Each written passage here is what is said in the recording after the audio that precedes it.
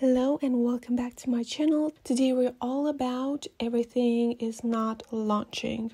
The EA app is not launching. The EA app is not loading games. The Sims 4 is not loading or launching. So we are going to fix that right now. First of all, you might see this window popping up, which prepares the EA app, but it is an infinite loop until it loads, and it never loads basically.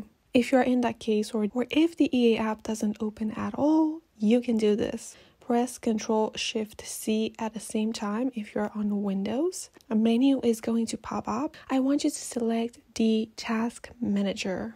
Now you might see, if you scroll down a little bit, you might see some apps called EA as well as EA Background Services. Those two apps, the EA app might appear multiple times in that list. So in that case, I suggest you press onto each one of these and then end task. Press on the EA and task and task and task and so on. The most crucial app that you need to close is the EA Background Service.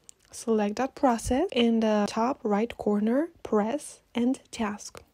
Doing this is what is going to ensure the fact that the EA app will be able to launch and the EA app will load and launch games. Along this step, this is what is going to actually make the EA app work, launch games, show the packs, and show the games in the EA app. If you're on Windows, you might have this little arrow right.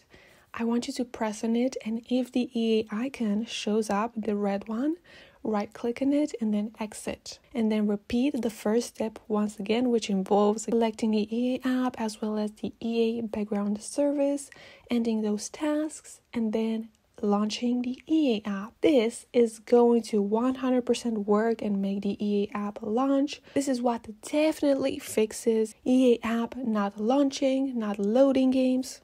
And as you can see right here, The Sims 4 is also launching. So everything is now launching and no more EA app or The Sims 4 is not launching. We've dealt with that. So I truly hope this video helped you, and I will see you in my next video. Thank you so much for watching. Let me know in the comments down below what other videos you would like to see.